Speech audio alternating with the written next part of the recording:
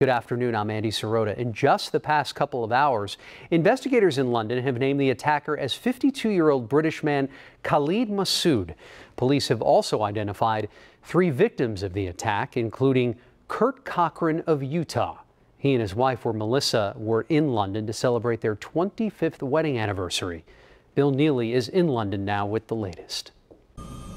Terror outside Parliament, this car a weapon used to kill and injure dozens on Westminster Bridge.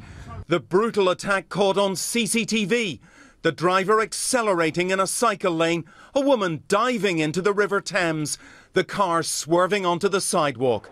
Anti-terror police say the attacker was known to them, but his name has not been released. Overnight, police in Birmingham, north of London, made arrests.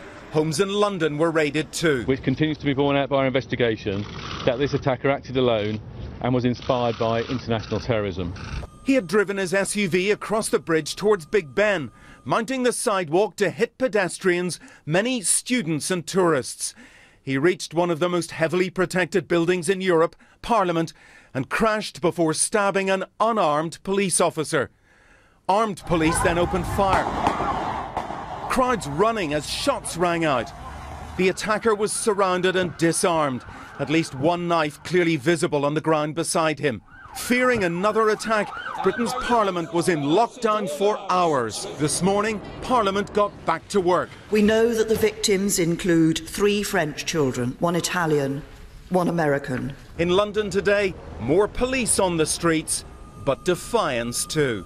The Prime Minister, Theresa May, said that the attacker was British-born and that years ago he was investigated by the Internal Security Service, MI5, over what she called concerns about violent extremism.